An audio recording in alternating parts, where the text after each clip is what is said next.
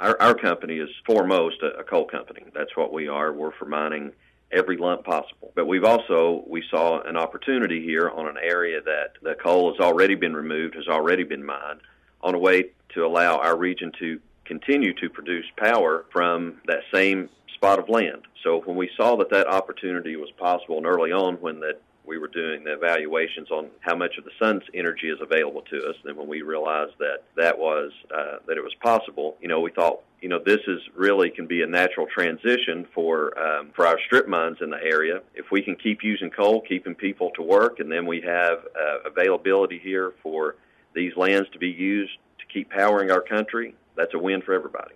To their credit, EDF embraced not only our vision of doing a large-scale renewable energy project on a mountaintop removal site, but they also embraced fully a commitment to making sure that we hire a significant number of miners to help work on this project.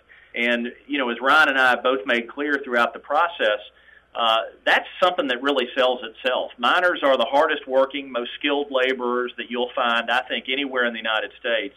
And all they're aching for is just an opportunity. And we're very hopeful that this project will provide an opportunity for a number of them to learn a new trade, to learn new skills that will be successful, because these folks are the hardest working, most honest, most skilled workers, again, that we think you can find anywhere in the country.